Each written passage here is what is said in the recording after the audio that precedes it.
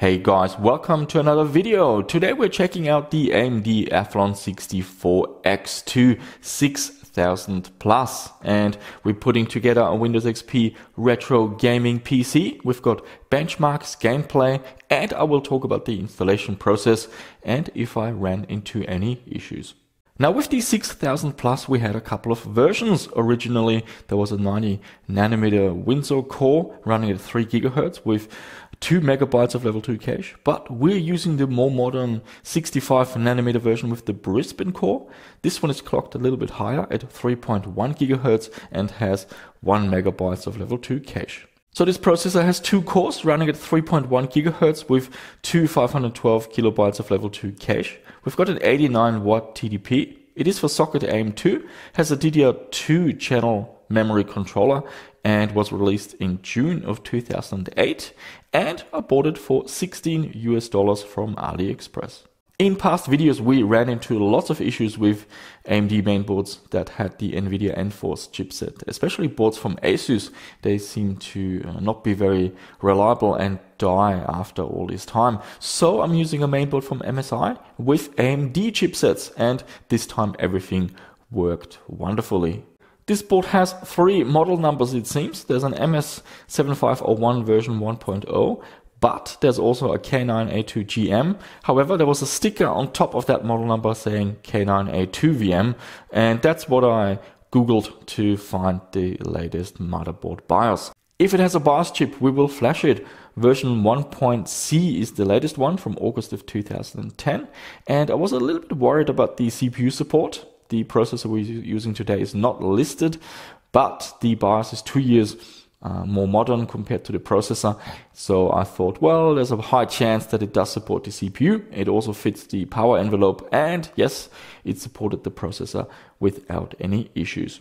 So we have an AMD 780V North Bridge and a SB700 South Bridge, 4 DDR2 memory modules, PCI Express 16X and 1X, as well as 2 PCI slots. We've got 4 SATA 2 ports, there's an ID port, a floppy port, everything worked without any issues. At the back we have 2 PS2, VGA and DVI, 4 USB 2, gigabit Ethernet and audio. Very nice to see is that the AM2 socket is compatible with the latest processor coolers from AMD. So we're using a 125 watt AMD cooler with a nice copper core. And of course, we're using once again a graphite thermal pad instead of thermal paste. I've been starting doing this a while ago, and yeah, it's made my life a lot easier. Normal cleaning, and yeah, performance was brilliant. For Windows XP, 4 GB of RAM is what I like to go with. So here we have 2 RAM modules with 2 GB each. These are TDR2 800 modules. Now the processor we're using today is interesting because it has an odd multiplier. The memory speed will be slightly below 400 MHz. So this is not a bug. It's just the nature of this processor using a multiplier of 15.5. So if you're using any tools to read the memory clock speed, don't be alarmed. It will be a little bit below 400 MHz. The video card we're using is the GTX 750 Ti with 2 GB of video memory. I've been using this card in quite a lot of XP projects because it's terrific. The performance is outstanding and it's power efficient. This card does not require a 6-pin PCI Express power connector, and it can run games at 1600 by 1200 with all the eye candy options enabled. This is a particular model from Asus, and we have HDMI, DVI and VGA outputs, and worked beautifully for this project. Good sound is also important. We're going with a PCI Express sound card. This is the Creative Labs Sound Blaster X-Fi Titanium, and sounds absolutely wonderful. This will give you EAX support in a lot of games. So let's compare how a regular sound card compares with this one with EAX enabled in the game Doom 3. Welcome to Mars. All new arrivals need to check in at reception. Welcome to Mars. All new arrivals need to check in at reception. I'm using the Sound Blaster X5 Series Support Pack 4.0 drivers, which you can download from the Daniel Case official blog website. I go with the full installation, and then you also need to disable CMSS 3D unless you're playing with headphones. With a lot of older mainboards, there are issues using a modern SATA SSD because they use a SATA 3 interface, and a lot of older BIOS versions and chipsets have an issue with that. No such issues on this mainboard, it got detected straight away. Now, installing Windows XP, there are some concerns about wear and tear, but with modern drives I don't think that's an issue. Also, just don't partition the entire capacity, so you have some leftover flash cells to be used for garbage collection. And I partitioned this on a modern Windows 10 PC, so the partitions are all aligned. Installing Windows XP was silky smooth. We're using once again the easy to boot project to install XP of a USB flash drive. And after the installation, I downloaded the latest AMD chipset drivers. We've got version 13.4, also the AMD RAID drivers version 13.4.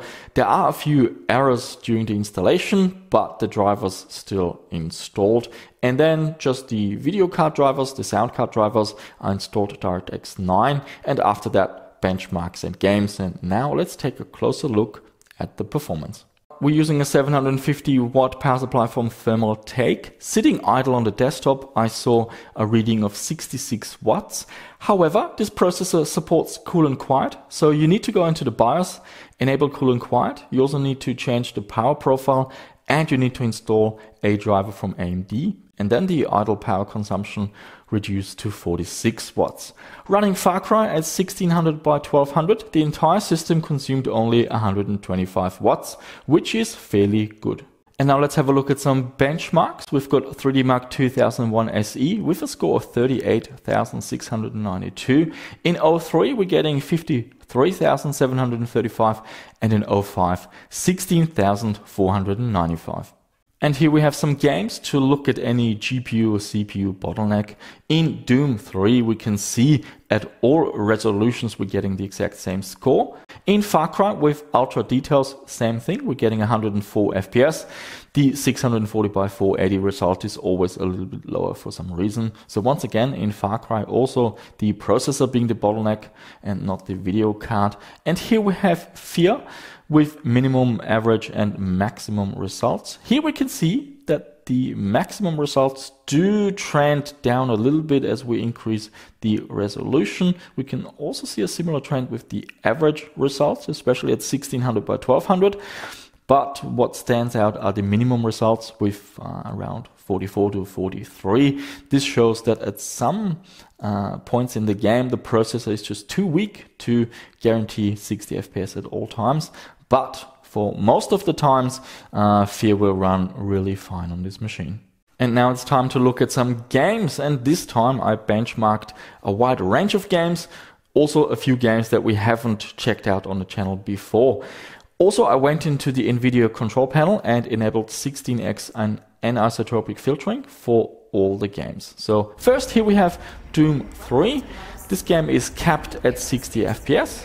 We're running at 1600 by 1200. Looks good, performs good, so Doom 3 is a game that runs excellent on this machine. Now, Far Cry, the benchmarks are telling us decent performance, but in the beginning of the game, the area is especially demanding, and a lot of older processors do struggle in that aspect.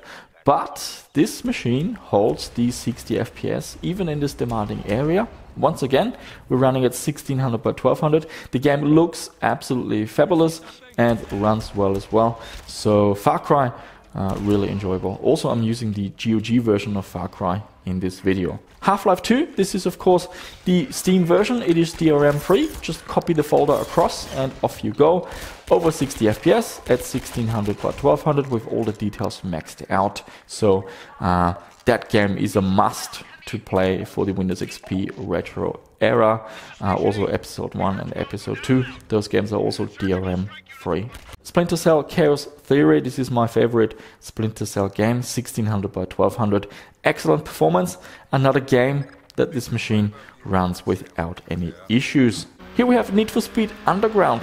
This is the first time I'm running it at 1600 by 1200. Out of the box it's locked or limited to 1280 by 1024, but there is a mod that lets you unlock higher resolutions, and yeah, looks absolutely fantastic. On this machine it also by default enables all the eye candy features like light trails and motion blur. On weaker machines it seems that it will not automatically turn those on, so that's also an indicator that this processor has decent performance. It runs Halo. This is just a multiplayer map with me being the only player. 1600 by 1200, we have everything enabled. Also with the sound, I always go into the options, and if there's an option to enable EAX, I will do so. You get a really nice soundstage in such games. Hitman 2, this is the GOG version, running at 1600 by 1200. Good looking game. Quite difficult at times, haven't played it in a while. It's one of those games with trial and error where you just have to play the game over and over to find all the options and what you need to do. But definitely if it's on special, do pick it up. Here we have GTA San Andreas running at over 60 FPS. Once again, 1600 by 1200. I did go into the options and I cranked up the viewing distance and all of that. So another game that runs really well. Screamer 4x4. This is an interesting game. It's not so much a racing game, more about climbing hills and not touching obstacles. 1600 by 1200. I believe this is the OpenGL option. I tried the direct 3D render option, but I got some artifacts, so OpenGL seems to be the way to go, especially with a NVIDIA video card. Return to Castle Wolfenstein runs at over 60 FPS, silky smooth, 1600 by 1200 of course, and looks good and is a really fun game to play to this day. Armed and Dangerous, this is a new game. It runs too fast out of the box, so there seems to be an issue with the game engine. So we're using VSync to limit it to 60 FPS, and yeah, it runs constant at that frame rate. Once again, 1600 by 1200 with all the details maxed out. And I also tested Red Faction 2. This game also runs at over 60 FPS at 1600 by 1200 with all the details maxed out. So guys, that is a nice retro gaming PC, but does it run Crysis? Let's have a look. Here we are at 1600 by 1200, and it doesn't do too bad of a job. Now, this time I've set the details to medium, and yeah, it does run Crysis. It's not the ultimate Crysis machine, and there are still areas where it will struggle, but if that's the sort of machine you had back in the day with a decent video card and you were happy to play at medium details, maybe tweak the configuration files a little bit, yep, you could play Crysis on such a configuration. So guys, this project was enjoyable. Compared to the NVIDIA Enforce mainboards, they really put up a fight and they made my life hell. It was such a pain in the neck to work with them. And 4 mainboards I actually threw out because 3 of them weren't even working and 1 was really unreliable. So thanks to the AMD chipset, perfect stability, perfect compatibility with all the components here, and this was a really fun project, and this is how it should be. A Windows XP retro gaming PC should just work. That's the whole point of building it. If you are having issues with an old Windows XP machine, I would just move on and swap out the parts and don't waste too much time. Time is precious. You want to enjoy either building the machine and seeing it run or playing some actual games. And yeah, so let's talk about the parts. SSD is a must for me even with Windows XP. I'm not going to be too fussed about wear and tear. So far all my SSDs are still working, and we had perfect compatibility with the SATA 3 interface. The GTX 750 Ti is cheap. It's available for a low price. It doesn't run well under Windows 10 these days anymore, so now it has like a second lease to life as a Windows XP retro gaming card. If you're looking for a comparable, maybe a slightly slower card from AMD, check out the Radeon HD 7770. That seems to be available for similar pricing. It's not quite as fast, but it's fast enough for all the games that we looked at. Decent sound is also a must. So go with a Sound Blaster X5. You can get away with using an Audio G2, for example, but if you want the EAX 5 or the EX HD5 or whatever it's called, you need a X5 card. They are available for the PCI and the PCI Express. bus, and my personal favorite is the titanium 40 PCI Express interface. RAM, DDR2 RAM is cheapest chips, so yeah, it's not going to be an issue finding cheap RAM. And thanks to the AMD cooler, AMD socket, you can use modern AMD coolers, even tower coolers if you like. I just prefer these top-down coolers because they cool the area around the CPU socket as well, looking after those capacitors and looking after your mainboard. And finally, the processor, excellent performance. In fear was the only weakness that I saw with the minimum FPS. Now, comparing the entire platform, there is, of course, the Core 2 platform to consider. Here, the processors are even cheaper. You can get a dual-core Core 2 for around $10. The mainboards are also cheaper, around $10 cheaper on average. Everything else is the same cost. So what I'm saying is, if you want an AMD platform for whatever reason, maybe that's what your heart tells you to do, you're looking at a premium of around $10 to $20 compared to a Socket 775 platform. The performance will be a little bit reduced. A Core 2 is very powerful and will have higher average and especially higher minimum FPS. But as we've seen in the benchmarks, this processor is good enough for most Windows XP retro games, and therefore I can highly recommend it. So if you see a nice AM2 mainboard, CPU, bundle, whatever, and the price is good, don't be shy, grab it. This makes a terrific Windows XP platform. And yeah, that's it for this video. I'm a happy camper. Everything worked with this project. That's how it should be. That's how I like to spend my time in my lab, not fighting compatibility issues like with those NVIDIA chipsets. So yeah, don't go for an NVIDIA Enforce chipset with this platform. I've had too many bad experiences. You might be lucky and have a motherboard that still works. Well, my experiences were different. It caused me a lot of wasted days and some grief. So my heart now goes with the AMD chipsets. They worked fine for me, and this makes for a really nice Windows XP retro PC gaming platform. So as always, guys, what about you? What do you think about this project? What about the AM2? What about the Athlon 64X2? Share your memories, share your experiences. Let me know what else do you want to see on this channel. And as always, guys, this is a hobby. So at the moment I'm doing a video maybe every 2 weeks or so. It's a good rhythm for me to enjoy this as a hobby. This is not a job. I don't want this to become a second job or anything like that. So I spend, whenever I have time, I spend it in the lab. And doing a video every 2 weeks gives me the right balance between releasing regular content for you guys, but also keeping my mental health in check, so to speak. So yeah, guys, there you have it. That's it for this video. Thank you so much for watching. Leave any comments down below. Always eager to hear from you. I will read every single comment. You might not get a reply, but I do read every comment. Give it a like. Subscribe to the channel if you haven't done so already, and I shall see you soon with another one.